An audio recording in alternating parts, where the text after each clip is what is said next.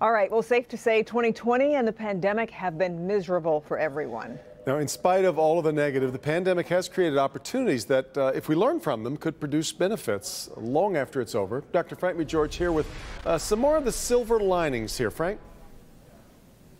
Yeah, Kim and Devin, COVID-19 has created a global natural experiment that would be impossible to do in any normal situation. It gives us insight into how we relate to our world when our behaviors are suddenly changed. What would happen to global carbon dioxide emissions if people drove less, flew less, and used less power? Because of COVID-19, we know.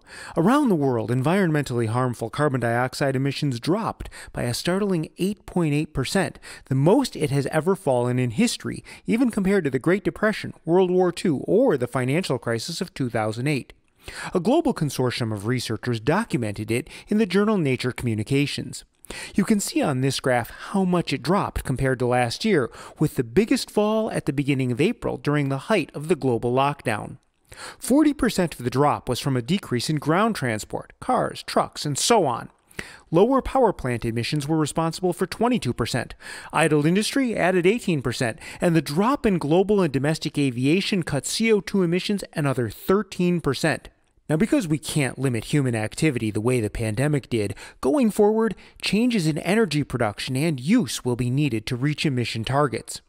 From air pollution to sound pollution, a study from the University of Michigan looking at noise exposure data from volunteer Apple Watch users in Florida, New York, California, and Texas found, with more social distancing, the average sound levels people were exposed to dropped by 3 decibels, reducing the risk of noise-induced hearing loss and potentially other harmful health effects of excess sound.